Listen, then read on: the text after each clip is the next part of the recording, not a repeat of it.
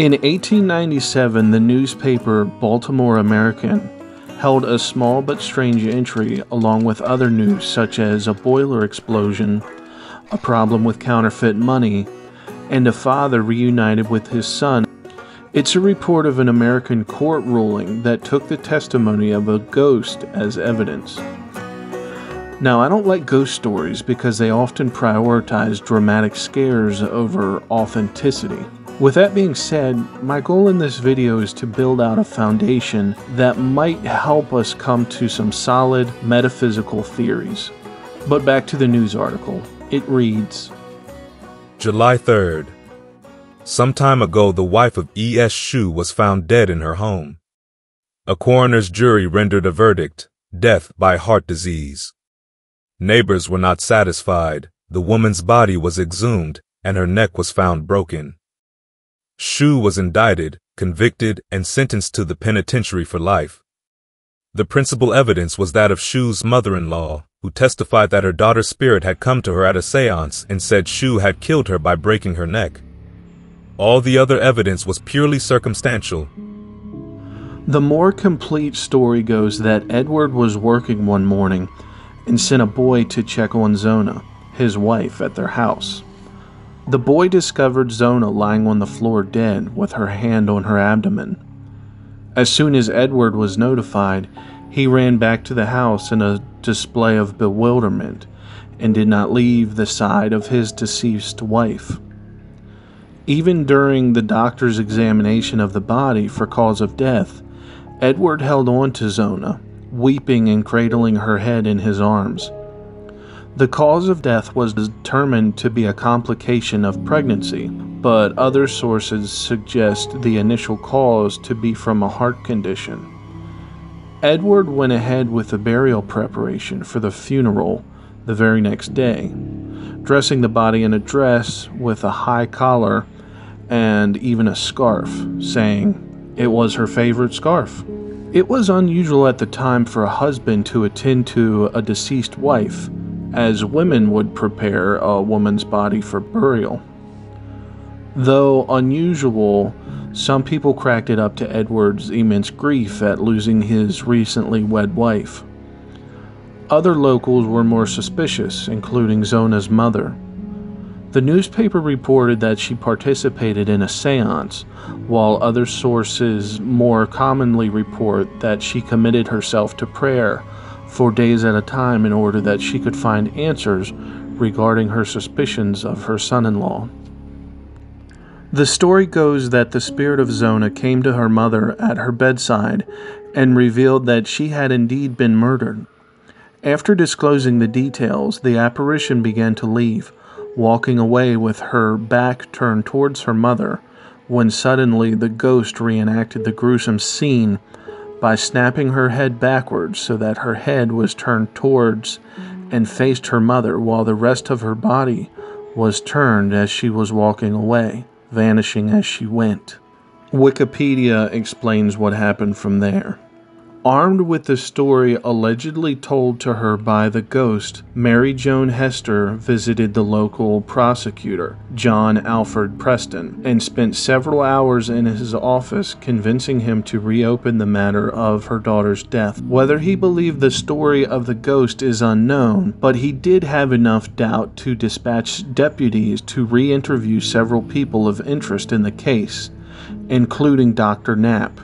He was likely responding to public sentiment, as numerous locals had begun suggesting that Zona had been murdered. Preston himself went to speak to Dr. Knapp, who stated that he had not made a complete examination of the body. This was viewed as sufficient justification for an autopsy, and an exhumation was ordered and an inquest jury formed. Zona's body was examined on February 22, 1897. In the local one-room schoolhouse. The autopsy lasted 3 hours and found that Zona's neck had been broken. According to the report published on March 9, 1897, the discovery was made that the neck was broken and the windpipe mashed. On the throat were the marks of fingers indicating that she had been choked. The neck was dislocated between the first and second vertebrae. The ligaments were torn and ruptured.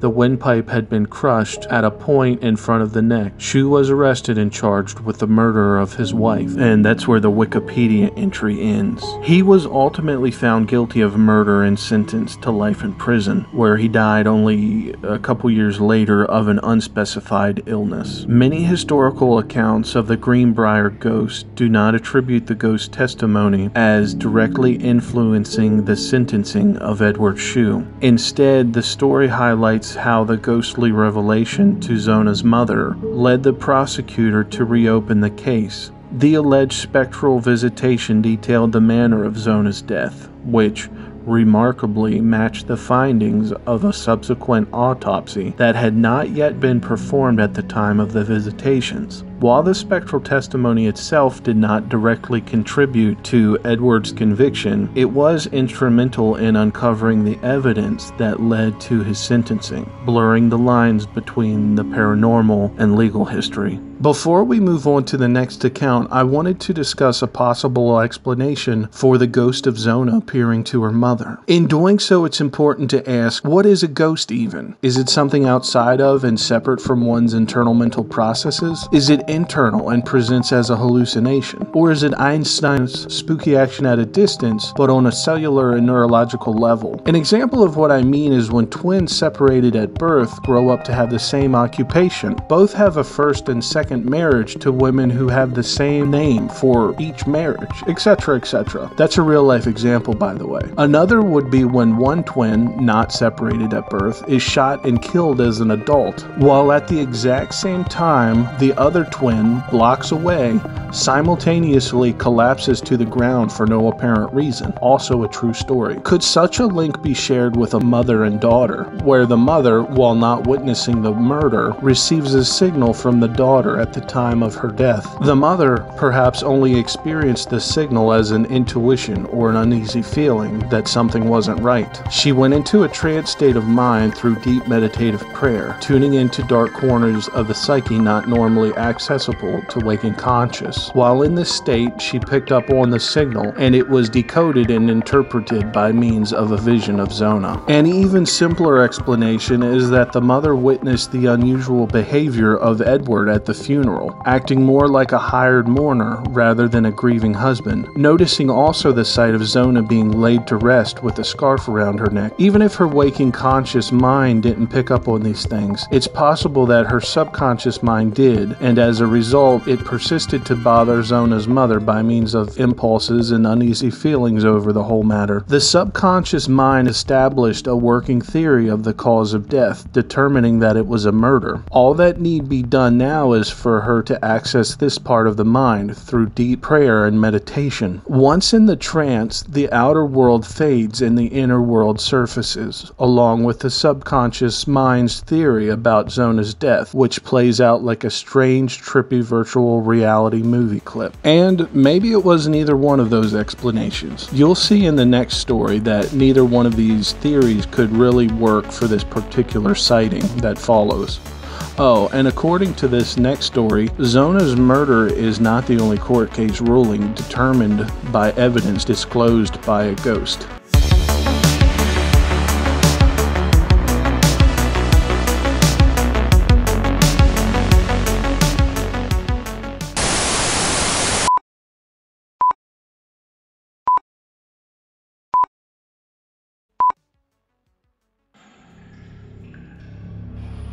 The account, year 1652, involves a young woman who was employed as a live-in maid for a certain family. The neighbors around town began to suspect that she was pregnant, and, not wanting to lose face with the community, this guy named Walker, who got her pregnant, devised a plan to send the maid away, where she could be looked after, have the baby in secret, and to come back in due time when she was ready.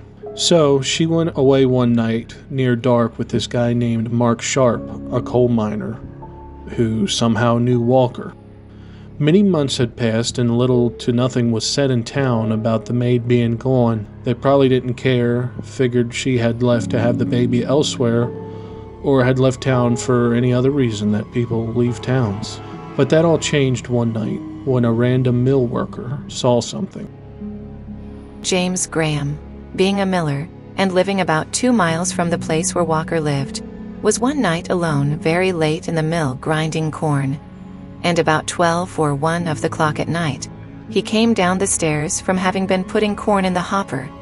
The mill doors being shut, there stood a woman upon the midst of the floor, with her hair about her head, hanging down and all bloody, with 5 large wounds on her head. He, being much affrighted and amazed, began to bless himself, and at last asked her who she was and what she wanted.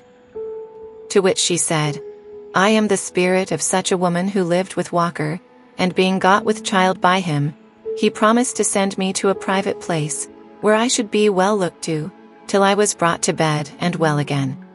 And then I should come again and keep his house. And accordingly, said the apparition, I was one night sent away with Mark Sharp, who slew me with a pick, such as men dig coals withal, and gave me these 5 wounds, and after threw my body into a coal pit hard by, and hid the pick under a bank, and his shoes and stockings being bloody, he endeavored to wash them, but seeing the blood would not forth, he hid them there. And the apparition further told the miller that he must be the man to reveal it, or else that she must still appear and haunt him. The miller returned home very sad and heavy, but spoke not one word of what he had seen, but eschewed as much as he could to stay in the mill within night without company, thinking thereby to escape the seeing again of that frightful apparition.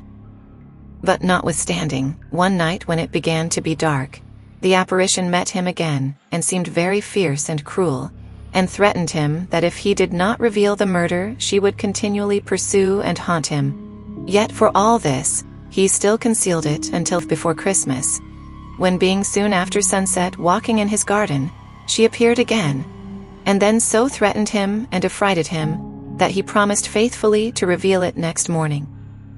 In the morning he went to a magistrate, and made the whole matter known with all the circumstances, and diligent search being made, the body was found in a coal pit, with 5 wounds in the head, and the pick and shoes and stockings yet bloody, in every circumstance as the apparition had related unto the miller. Whereupon Walker and Mark Sharp were both apprehended, but would confess nothing. At the assizes following, I think it was at Durham, they were arraigned, found guilty, condemned and executed, but I could never hear they confessed the fact. There were some that reported the apparition did appear unto the judge, or the foreman of the jury, who was alive in Chester in the street about 10 years ago, as I have been credibly informed, but of that I know no certainty. There are many persons yet alive that can remember this strange murder, and the discovery of it, for it was, and sometimes yet is, as much discoursed of in the North Country, as anything that almost hath ever been heard of, and the relation printed, though now not to be gotten. I relate this with the greater confidence, though I may fail in some of the circumstances, because I saw and read the letter that was sent to Sergeant Hutton, who then lived at Goldsburg in Yorkshire, from the judge before whom Walker and Mark Sharp were tried, and by whom they were condemned, and had a copy of it until about the year 1658, when I had it and many other books and papers taken from me. And this I confess to be one of the most convincing stories, being of undoubted verity, that ever I read, heard, or knew of, and carrieth with it the most evident force to make the most incredulous spirit to be satisfied, that there are really sometimes such things as apparitions. In future videos, I want to look more deeply into these bizarre occurrences, exploring their psychological and metaphysical implications. It makes me think of Rachel Plummer, who might have had a similar experience in a cave while held in captivity by Native Americans in the mid-1800s. Let me know what you think. Was what she saw psychological, or was she really seeing Well, I don't want to spoil it for you. Click the video on the screen to watch it now, and I'll see you over there.